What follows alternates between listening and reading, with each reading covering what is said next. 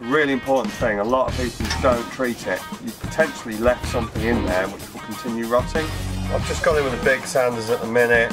Okay, so all these pieces are now set, which is where I want to be.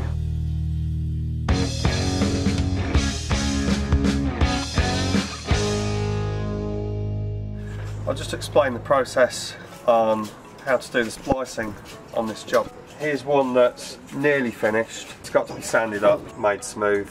So what I normally do, I will come to a job, take profiles of what I need, machine up another day. I'll cut out as much as I can of the rut. That will get treated with a 5-star wood preservative. They're all pretty much the same. It doesn't matter what brand as long as it reads the same. But that's a really important thing. A lot of people don't treat it. You've potentially left something in there which will continue rotting. That gives the preservative chance to dry because the resin repair that we're using won't stick to that when it's wet. Then I'll come back with everything machined. All these mouldings have been machined by me. They're only small quantities, so I'll machine them on a table saw by hand. Just it's not worth having cutters ground just for like 3 or 4 lengths. It takes me like 3 or 4 hours. I could spend that driving to the joiner shop and back. Now it's done. And then that means when I come back, I know what I'm dealing with and I will mark out what I'm going to cut and what I'm going to keep. Anything that might appear flaky and nasty underneath, so this piece will probably stay. That gets treated.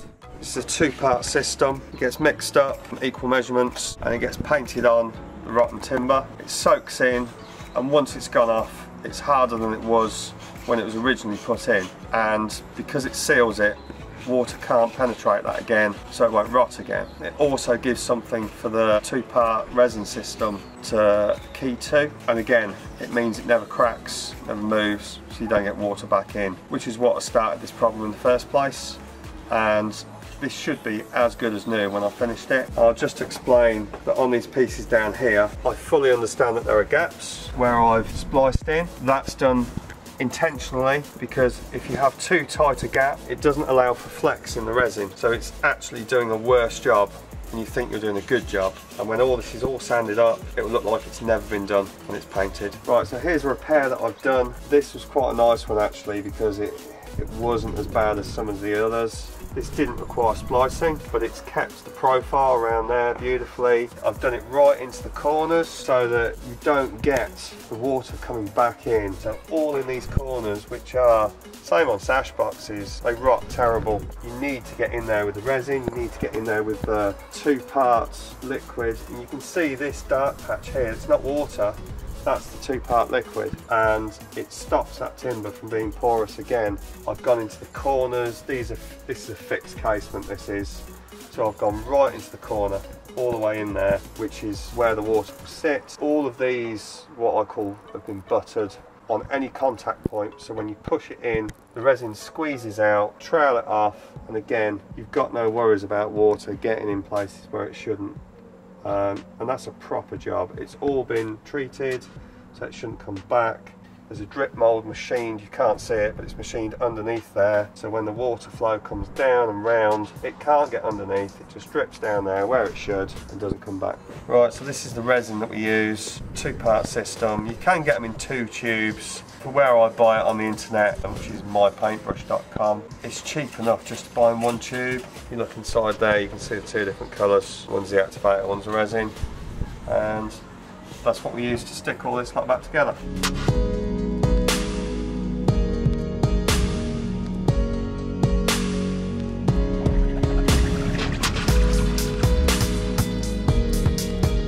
Keep that bit, just put it to one side. I'll lay everything out in order on the scaffold and I'll slowly go through and cut out this new pieces to go in. I'll get resined in. This will all get treated with the 2-part liquid, and then when I put the new piece in, it'll all have the resin buttered up, so when it gets pushed in, all these pieces here get filled, and I'll dig this filler out as much as I can below the surface so I can get some resin on top of it to clear it. These windows are that bad that I can't dig 100% out. This is original glass in a lot of places. It can be replaced, but at a very huge expense, so there's just no need.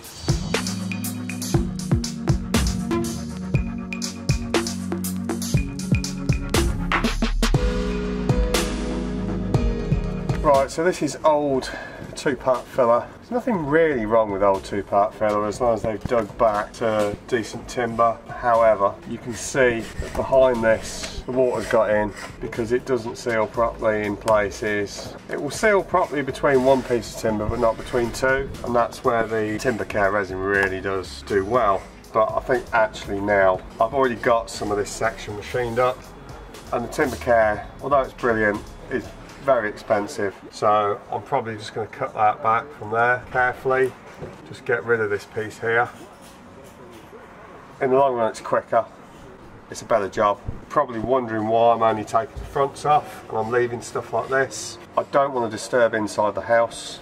It will get treated with the liquid, so it will be hard again, and it's just a can of worms that doesn't need to be opened. If it can be sorted with the resin liquid, no point in taking it out.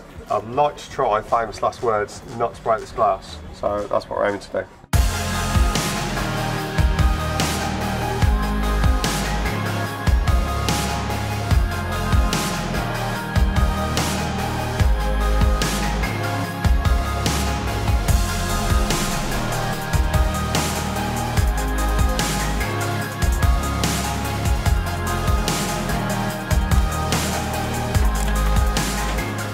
You can see in there, it's quite right to take that out, you know, that's rotting in there.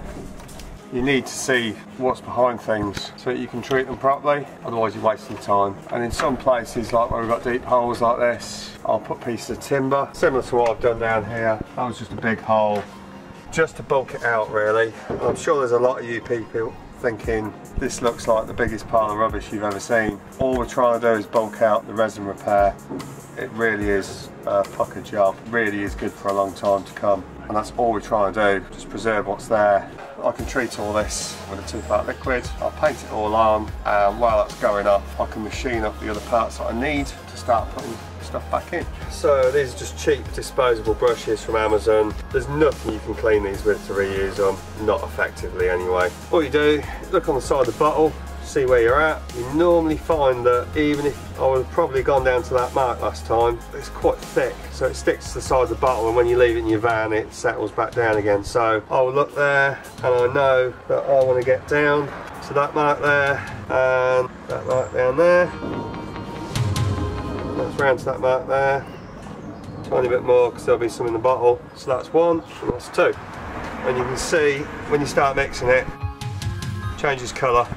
And you know it's all mixed right. I know you can't smell this, it smells awful. It smells a bit like rotten eggs, but it's so good. So anyway, we've got rot, paint this on. So this is really mainly for anything that's really soft, just saves you chopping more out than you need to. You'll see right underneath here, you can see it's like an old tree that's rotting away. I just get the brush loaded as much as I can, and you can really get surprisingly well in there. In fact, there was a few bits that I actually chopped off the other day and I was quite surprised. I did actually pretty much get full coverage on that. If I've got anything left over, the next part that I'm going to repair or make good, I just use the last bits up. If it's an old window, I'll put it around these bits. Even if it doesn't need a repair, it just stops it getting rotten in the future. I'm just going to use up what's left here just to do this, which will be the next phase when I move up to the next level on the scaffold. Here's a piece I machined up earlier, very similar. I will just cut that down to the thickness that I want and need. Machine bits as they were done originally, so that rail will go down like that, that will go across there, same as before. You'll notice that all of my miters go that way. This stuff should never ever crack, but if it does, the water runs out and away from the window. If you do it the other way, the water can get in that way. It also works a bit like a dovetail, so when you push it in, I haven't got to use any mechanical fixings to hold it. I haven't got to screw it, it will just hold itself in naturally till it goes off. That's the way I like to do things. This should never ever crack, but if it ever did, at least it's going that way, it will last a little bit longer. Get these cut to rough lengths just to save a bit of time. No point using a tape measure just for these odd few bits until I get them to size. It's just nice to size the piece of timber up against what we're doing, because there's a whole lot more that's got to be done to this, because obviously that is too thick to replace what's on there, and likewise there and there. And like for this bottom rail here, this bottom rail here, when I machine it down to thickness, that mould will come off, but obviously when I machine for this piece, that mould needs to stay on so we can reinstate it. Right, so that gives me the depth where we're at. Pick up the piece that I've got for there. That will just get marked up. It's quite methodical. Everything's done to waste the least amount of time possible. So while I'm machining, that two-part system's going off. While I'm here, I'll mark up everything that I want to machine, take it to the table saw, which is on the scaffold, and I can just machine everything in one hit. So I'm not going backwards and forwards to different tools loads of times, because time's money.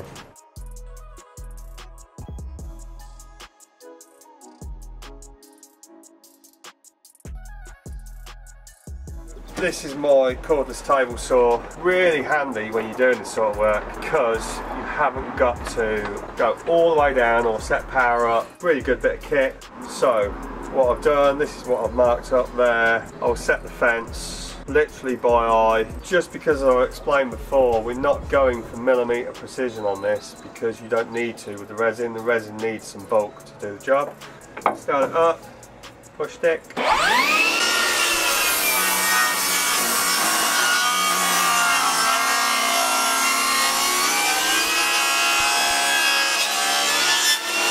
There we go, that's the piece for the upright.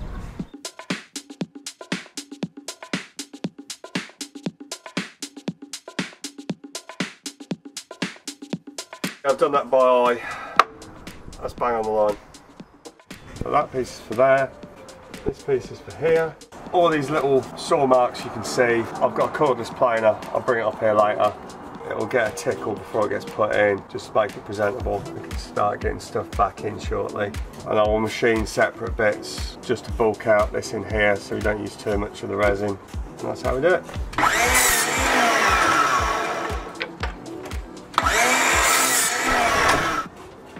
So that piece for there, piece for there. This is actually a piece that I've machined for around the other side, but we've got enough. Take these two little pieces off it. All I normally do is just cut these roughly to length, scribing the bottoms as I see fit really. So that wants to be approximately 90mm long. I'll mark which way I want it and that will get cut again, square, and I'll mark the other.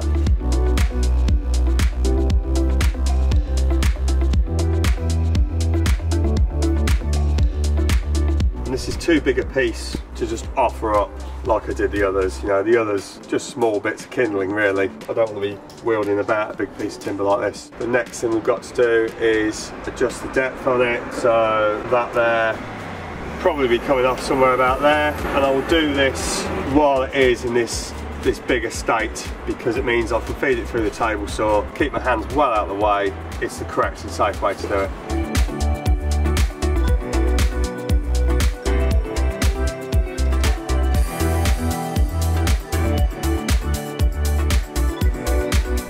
That's the piece we want. Go up there and there, like that, and the resin will make good the gaps that we've got. Again, you don't want it too tight. This is purely a bulking item. It's just, it will give us a bit of profile to copy the resin round. Need a few tweaks here and there to get it straight, and that's it.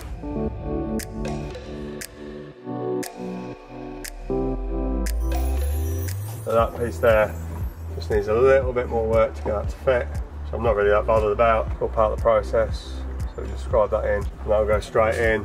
I know some of these pieces are a little bit rough and ready, but by the time the resin's gone over the top, it doesn't really matter.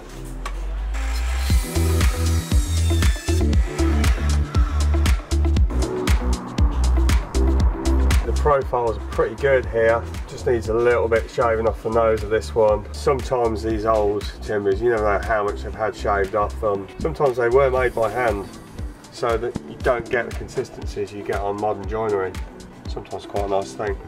This is a piece that I'm using to fill this out in here. Again, I'm just marking out key points. There's a bit of a bump here.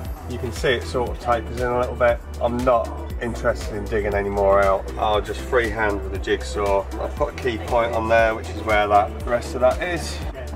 So there, I want that to stay in. That'll get cut across there. That corner will stay in, and I'll try and match the profile in as much as I can. And it's a little bit of trial and error, and I'll take out that piece there and that along there.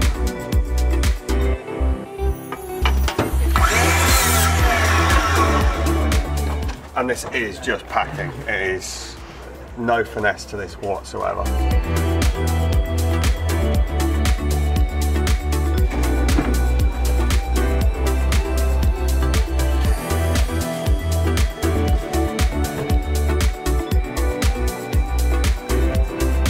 And it is literally trial and error.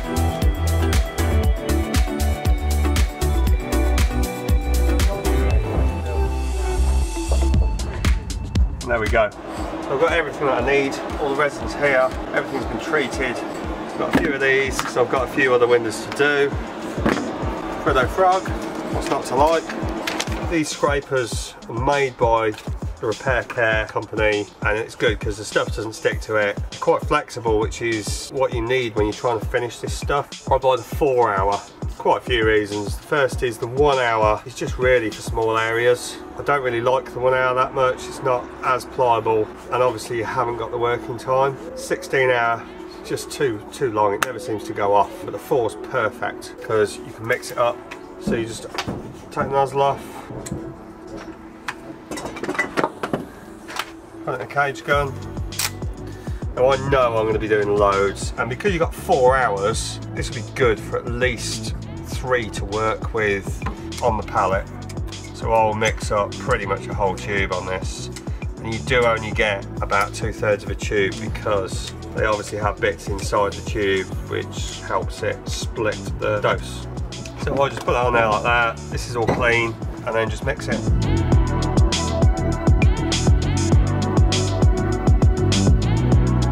And you just keep mixing it until all the colour has gone through, so you can see that isn't mixed properly. That has. So I'll just grab that off, because if you don't mix it properly it won't go off.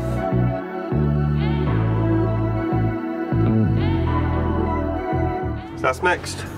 All I'm going to do is get some in the key areas that I want underneath there, in there and in there, and then this piece will get buttered and pushed in, and then we'll fill all the gaps.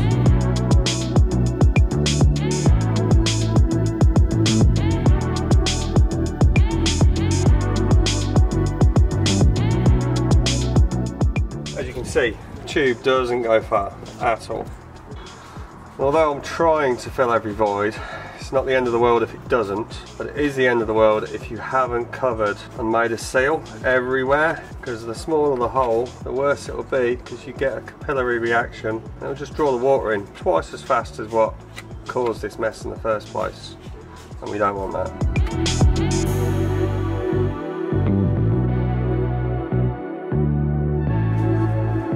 Just by seeing that everything's squidging out, I can tell that it's done what I needed to do. It's filled the voids. Bit of a void in there. Don't really like them on the bottom of things because water can sit in there if it ever got in. So we just keep squidging that in. That's the first layer of that. Just going to make sure that the piece that I'm putting on will clear that, because we're a little bit proud in places, which is no dramas. I'll just plane a little bit off the back so it fits. That probably wants a small rebate along the bottom of that. So I'll just plane in now, and then I'll mix the next lot up and we can get that glued in.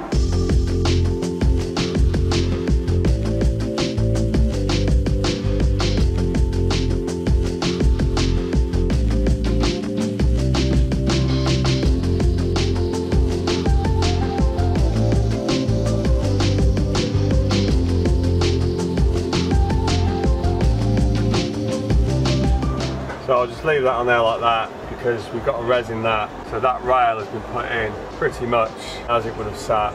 You can see the level here where it actually should come to, all the way around here. So we're going to go about building that back in now.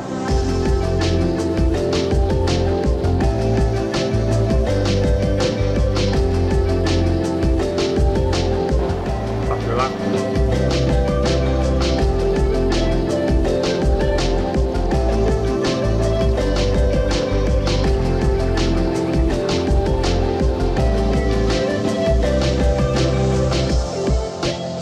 All I normally try and do is get the big areas filled, and then I've got the wide scraper which I can match the profiles on.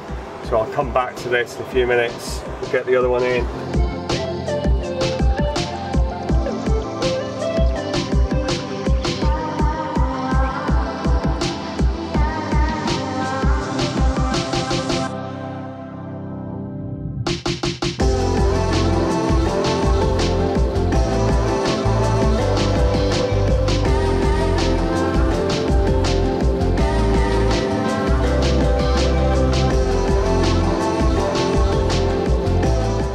sort of see what I mean when I'm working this. So like I can bring those faces in around there, but it won't let you really get this edge right. The company do sell perspex strips that you can use to put across there. It does work, but you end up with little hollows normally, so I normally like to build a line across the front like that, and then try and get a crisp line on it as best I can that I can fill to. Within a couple of hours this becomes almost like a stiff gel. You can sort of work a lot better, so it means you can actually scrape round and get the profile back without losing this front edge. So that's what we'll be aiming to do later on. It's very important wherever possible, if you can, not to overfill too much, because it is so difficult to sand, especially right in the corners. You're just not going to get in there with anything. Perhaps maybe a Dremel, but life's too short to go around sanding things that you could have troweled up properly in the first place. You may as well just do it properly. Spend that little bit of extra time, which is good with the 4 hour, because it gives you time to work with it, rather than spending hours trying to sort it out the next day and wish that you'd done it the day before. This is probably one of the worst windows I've done for rot. This repair will last a very long time, and at least the client knows that maybe 20 years time. I've seen new windows that go in that don't last 20 years, so the only place I do leave things proud is where you've got these mouldings. You can get the channels in, surface parts are quite easy to blend in with a razor sharp chisel, but the grooves, they're a nightmare to try and introduce afterwards, so try and get those in now.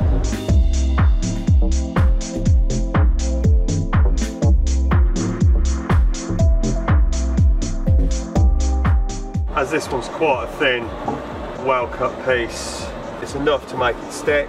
It's only really end grain you need to leave big voids to give it something to stick to, so I like to make sure that it's got a good coating all the way across.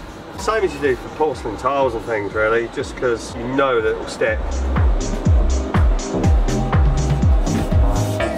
See that squidging out, which is exactly what we want. Same as before, get the voids filled. Very important, get the mitre filled. I'll just put it in, see how it sits while I mix some more up. You'll soon see where it's touching and where it's not.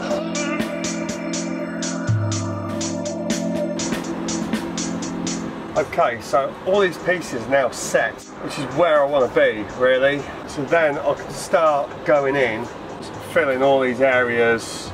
I've got time to make it look right and get it all sealed up properly. It doesn't particularly matter too much. Some of these areas are a little bit proud. I can come in with a sander and sand the wood down. It's no drama. Some of these edges here, I've got a belt sander that luckily enough fits this profile, so I can get right in there with that and it will come up fantastic. It's more important that I get the areas set first, and then I can deal with the individual areas one stage at a time. But it's really important for all these areas along here where the water would normally sit to get sealed up properly, to have a nice bit of a ramp there, so nothing like this happens again on this window really. Even though it does look completely wrecked, this timber care stuff really does hold things up really well.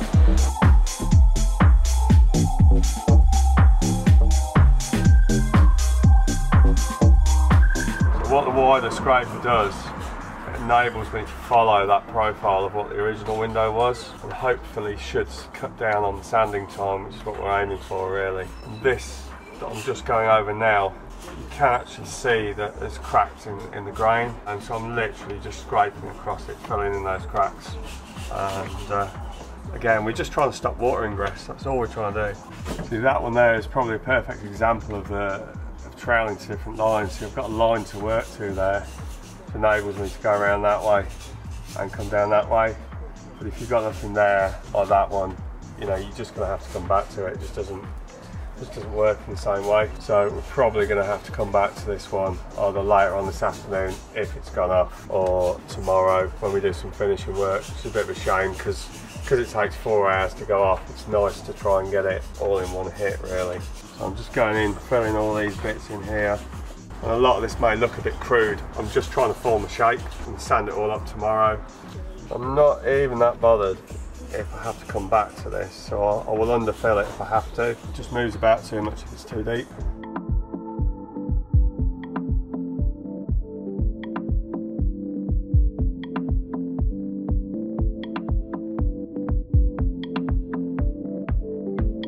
I know when it's finished that this won't line up with that one. I know that. It probably hasn't for the past 100 years, and that's what we're trying to do. We're not trying to put it back perfect, we're trying to put it back so it didn't look like it's been touched. If you do it too perfect, it just doesn't look right for this building.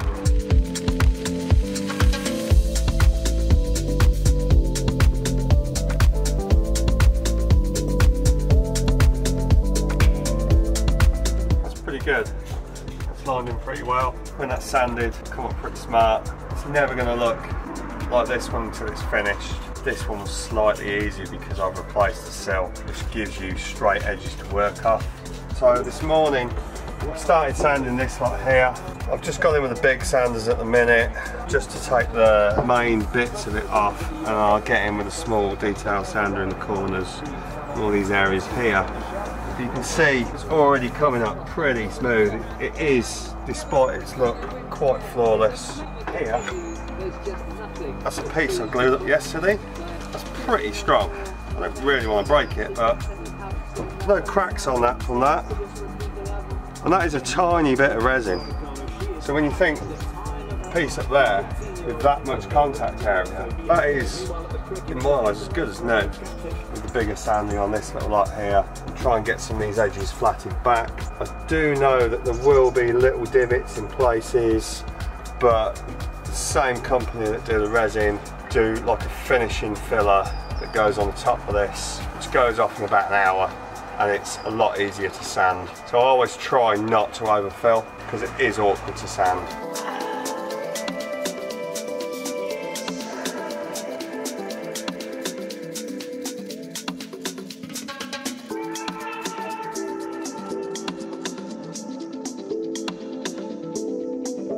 So that's most of the big stuff done, and to get in the corners, need a smaller sander. Some of the smaller areas I have to get in with a multi-tool and a chisel. You never get all of it out, and it will have to be smoothed off with a finishing filler afterwards, but it does its job. You know, that is so strong now. Really has done a good job on this. And just a few areas up top to sand up that I've done yesterday, and we're good, ready for decoration. Then I'll have a coat of paint so we can see any more discrepancies. They can be filled again.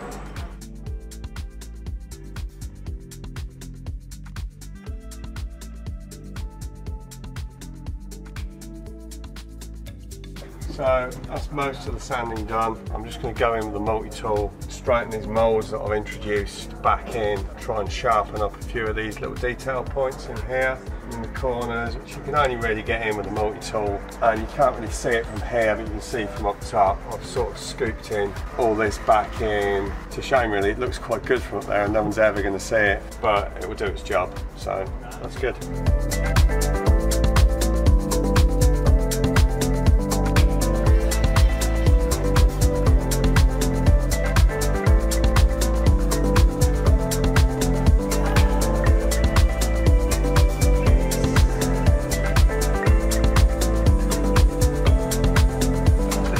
Half of this pretty much resined in, sanded back.